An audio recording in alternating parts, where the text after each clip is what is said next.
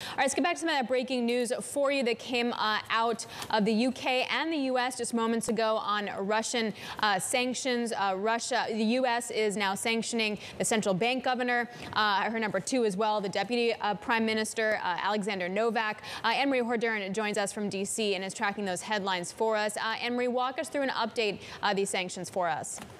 So 2 really big things stand out. Obviously, you just went through the massive names. These are 2 individuals that on the international stage have really represented over the course of years Russia's monetary policy. Elvira Nabiullina, she has been widely respected. She's part of the reasons why the central bank was able to have all these reserves. Also, the reason why in the past, prior to Putin's invasion of Ukraine, you saw foreign investors really pile into Russian debt.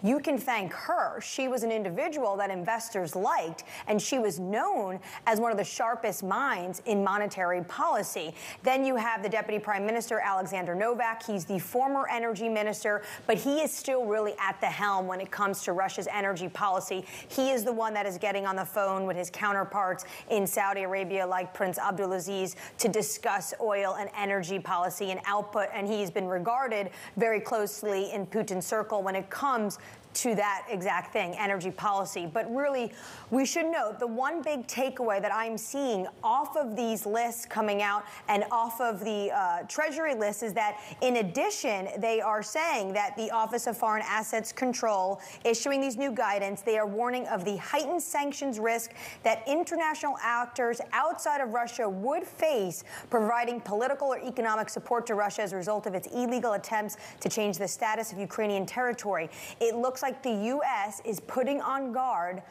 anyone that deals with Russia politically or economically, potentially a path, or the strongest we've heard yet, to secondary sanctions.